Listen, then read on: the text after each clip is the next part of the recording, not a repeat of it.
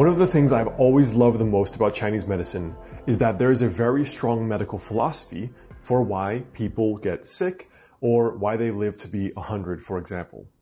Now, this medical theory was broken down in one of our most ancient medical texts called the Huangdi Neijing.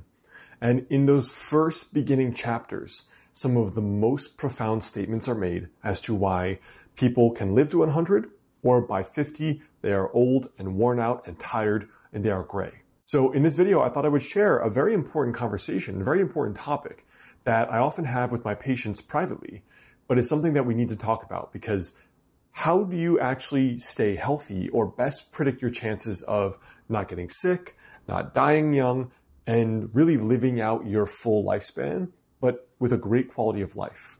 There are three main factors Chinese medicine talks about. Hey guys, Dr. Alex Hein, author of the health book Master of the Day on Amazon, Chinese medicine doctor.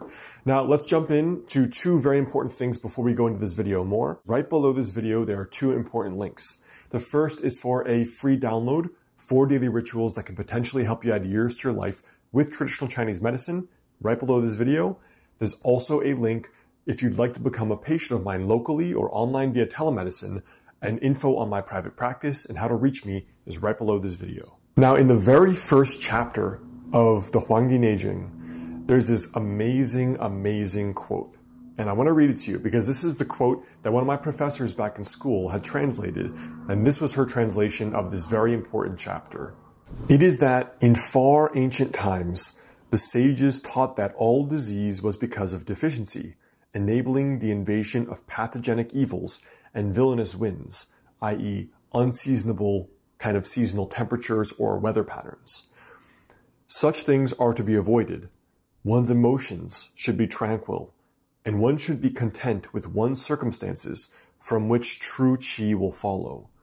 One's essence spirit should be retained internally, and if all these are done, from whence can disease arise? This is because when the will is idle and the desires few, the heart is calm and unafraid. The form worked but not made tired. Then qi flows smoothly, and all is as one desires, obtaining what one wishes. Therefore they consider their food delicious, their clothing sufficient, and make joyful their customs. In this way, the exalted and the lowly will not be envious of each other, and in this way the people will be called simple. It is that desirable luxuries should not strain the eyes. Wanton and evil ways should not tempt the heart, and neither the foolish, the wise, sages, or the unworthy should fear for material goods. In this way, one can unite with the Tao. So there are a number of factors brought up here. You see both on one side, there's references to lifestyle, there's references to exposure to the elements, which was a much more serious thing in ancient times, as well as in the modern world in undeveloped nations.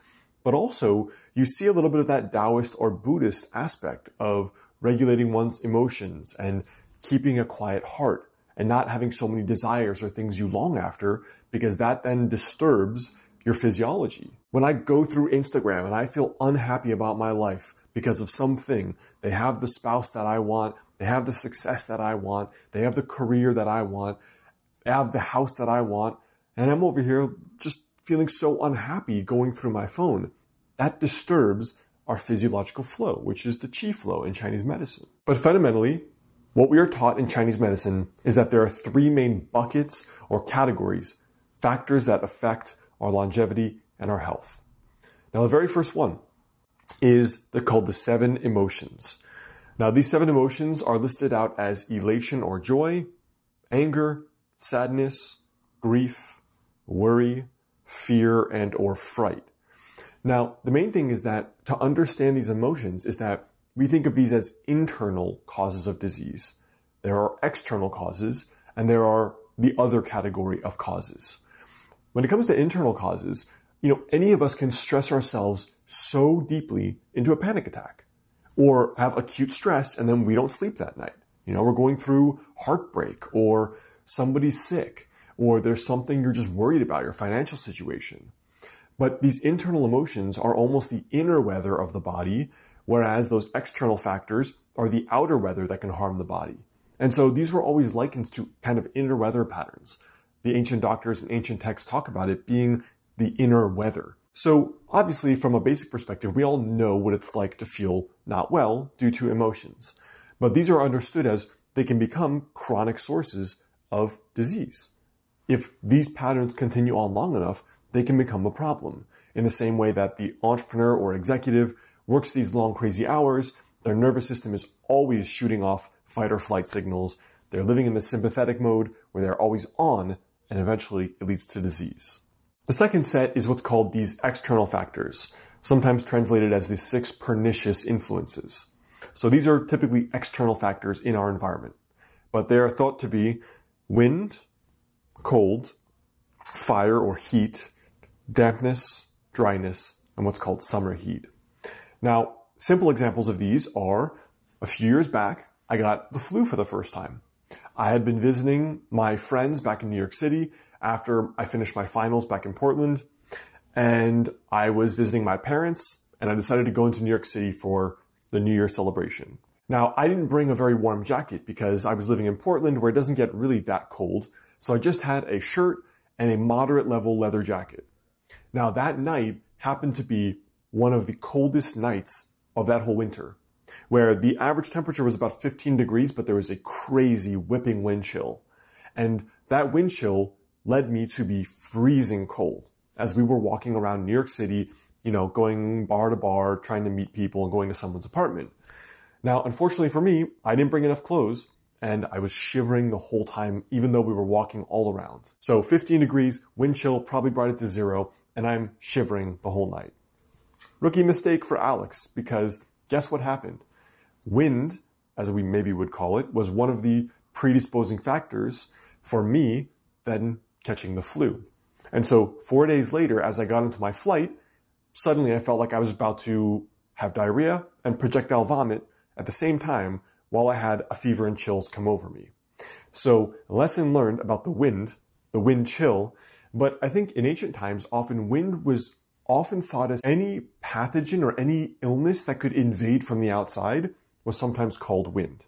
And so that's important to think of as well. Now, in a modern world where we're not strongly exposed to the elements, right? Cold and heat, we live in these temperature-controlled microclimates. They're not so important, but they still affect us on many different levels. Now, finally, the third set, the other box of factors, these include things like lifestyle, diet, accidents, infections, improper treatment from a medical professional, including a Chinese medicine practitioner. They could be having a weak constitution where you've always been sickly. These other buckets, can fall into the category of I've overworked and therefore damaged myself. I've got stung by a scorpion and it got infected, etc. So these 3 big buckets are thought of as the main buckets that we learn are the main causes of disease. So the inner weather, right, our emotions, the outer weather or external influences, and then what's neither of those things that are related to our lifestyle or our life or accidents or even medical mistreatment, etc. All of those fall into affecting our quote-unquote allotted lifespan or maximizing our longevity while also having good health that whole time. And then, of course, your inborn genetics are another piece of that other picture, right? So you may come from a long-lived family. That's a real thing. You may come from a family where every woman has breast cancer. So that's something to be very, very careful of and pay attention to that. These are the main buckets that we see clinically and the main buckets that I think are the most important to watch and to manage.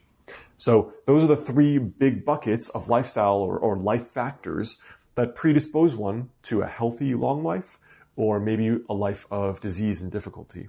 And I think those are very important to know. That's all I have for today, you guys. Now again, if you'd like to stay in touch, the link below this video is if you'd like to become a patient of mine locally or online via telemedicine, you can contact my private practice where my clinic is there below. There's also a free guide, 4 daily rituals that can potentially help you add years to your life with Chinese medicine, all right below this video.